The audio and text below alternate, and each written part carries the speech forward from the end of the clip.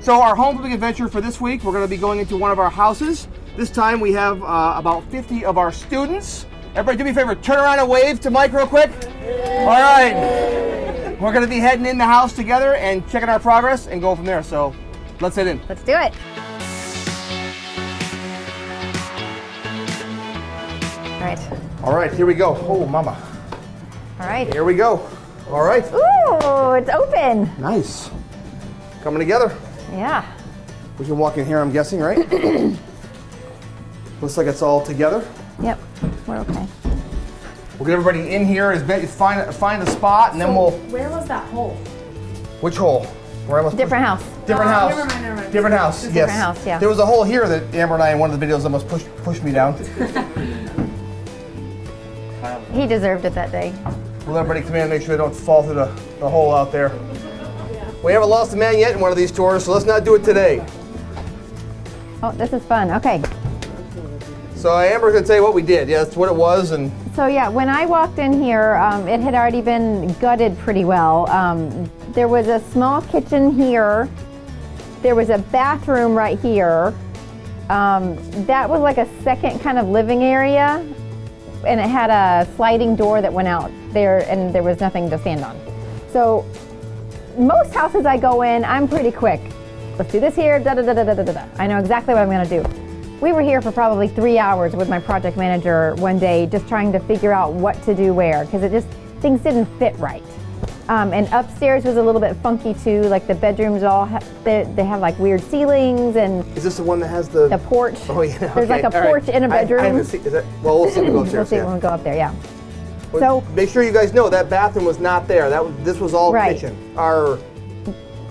This was kitchen. There was a bathroom right here. Oh, there was a half bath yes, right here. Yes, okay, right. And this wall was a full wall, of course. Yes, this was a full wall. So my favorite thing to do in houses is take out walls. Love. You know, the open concept has been in for years and it's not going anywhere anytime soon. So I went back and forth between making that the kitchen or this the kitchen, but with the basement door is right here. It was just too weird to have a basement door in a bedroom. I was going to make this like a master suite and try to use the existing plumbing for the bathroom, but it couldn't work. So we decided to make that the master bedroom. We built in some closets right there, his and her closets, and then there's a door to the bathroom on that side, so that this bathroom is just dedicated to that, so it's an ensuite. The kitchen's going to go right here, and then we're going to have another row of cabinets right here. And then this bar is going to overhang into the living room, so we can pop a couple of bar stools right there. This is the dining room. That's the living room.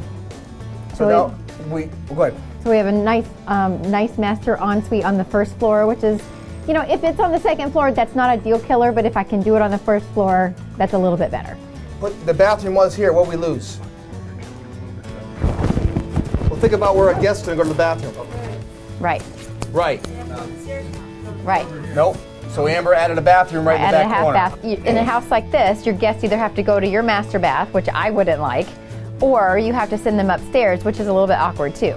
We have a basement here, so the plumbing's pretty easy to do. You know, and everything's that flexible pipe now with the PEX and everything and PVC, so it really wasn't too bad. One thing by having a designer and having Amber's brain, so she's, you know, sometimes me, I think, well, it's still a 2-bath house. I have a 3-bedroom, 2-bath, I got a master suite, big deal. But she thinks like a woman. So the guys, I'm sorry, we don't think like that all the time. Say, well, where's the bathroom? Where are we gonna go to the bathroom? We'll just go out back, I don't know. So this is, you know, but she said, look, I have a bathroom downstairs. So that was like, yeah, where are we gonna put it? So the conversation, you have to try and picture what this was. This is all walled off, there's a bathroom here. We're trying to. It was very choppy. She sees things that I don't see. I see the money, like I see the money, boom, I got the deal, I know it's gonna work, not work. She sees the design. And I always say to her, I say, you know, she'll say, can we do this? And I'll say, well, anything can be done with money. It just depends if the money makes sense. That's all that's what I have to do is decide that. We decide that, but I'm usually on the number side and she's on the design side. But that was a simple decision because that bathroom's a couple $1,000 max to build a new bathroom there probably with the plumbing. Yeah, it's like a 3x5, 3x6 bathroom. Yeah, the drains are right there and everything's right there. So boom, we take it out and we're good to go. So. Yeah, so when you're designing though, you do have to keep your business hat on and make business decisions, not emotional decisions. You know, the emotional side of me wants to make it like super nice and put granite in everything and, you know, just like, pretty nice just like do a really that's the designer side of me. I want to go crazy. But the business side of me wants to make money. So you do have to make business decisions when it comes to your design elements, because your design elements can get really out of hand, like really quick. They can end up costing a lot. But a trick that I've taught a lot is, you know, find a picture in a magazine or on Pinterest that you like, and it might be a really big, you know, 5,000 square foot house or whatever, really big kitchen. You can take elements of that kitchen. Maybe the tile in that kitchen was $15 a square foot. You can get something very similar for $2 a square foot. You can almost match that kitchen. You can get the same kind of light, the same kind of like dining room light on a much smaller scale, and it costs you $200 instead of $3,000. You can take a lot of those elements and just like match them and make them look really, really nice in a kitchen and still get that same feel. Yeah, let's go this way. Everybody pile this way a little bit so everybody can get in here. So this room was really funky. So this room, you can see where there was a wall. That was the exterior of the house before, and like this was an addition over the porch. And it was weird. It had a window here, and it had a window right there that looked into the other bedroom. Like glass windows, like windows, like very, very strange. Outside. Yeah. So this is a little bit of a strange shape for a room though, but this is the biggest room up here, so I'm gonna make this like another, since it's an Airbnb, I'll put like a queen size bed in here probably on that wall, and then I'll just do this as a little sitting area with a little lamp in between, a little reading nook or something like that. If this was a kid's bedroom, you could totally turn this into a little reading nook or play area or something like that. It would be really cute. So if you have a funky area, what do you think you do to sell it? If you want to sell it's a funky area, you want to define it, what do you do? Stage it. Stage it. Stage it, Because right? people lack vision. People lack vision. They might walk into this room and say, what a weird room. But if you stage it, you know, if it's going to be a little girl's room, maybe you put like one of those little tent things up, you know, that they sell now, and put some pillows around it and some little books and pillows or something like that. What? Great, good. Nothing. You keep walking in front of me, so go ahead. Yeah. When Amber's talking, it's like, whatever. Yeah, it's my world. She walks in the mall and just knock people around. Like, what? What? It's my space. What's the problem? You stayed in the corner. Oh my God, I know, yeah. That's about it for me. So what was the price of this house? I think we paid in the 40s. I don't remember what it was. I want to say 42 to 45 in that ballpark. It had foundation problems, you know, yeah. Had water in the basement, foundation, and obviously it was nasty. We walked there, it was nasty. Probably 150 a night for this Airbnb. Yeah, I think so. Something in that ballpark, yeah. Yeah, right down the road is a place called Glenn Sanders Mansion. So there's a lot of weddings down there. Collins Park's over here. Saratoga's not too far off the road. So we're gonna try Scotia to see what it feels like over here, you know. So let me talk about something else while we're here. So being that we took that wall out, obviously the floor did not go under the wall. So we have to do one of two things. We have to either fill that in and put carpet in, which if I was flipping this house, I probably would. That's probably the easier solution to this problem.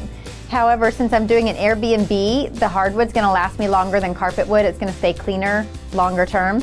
So I'm actually gonna have the guys probably rip some wood out of the closet and tooth that in. Yep, just tooth it right in to match it. Or, actually, I just thought of a third option. I could actually have them cut it all the way to the edge of that wall and put almost like a threshold piece just opposite. That way that's even less than work than having to tooth it in, since this is going to be kind of its own little separate area, sitting area anyway, and that wouldn't look bad at all. Right.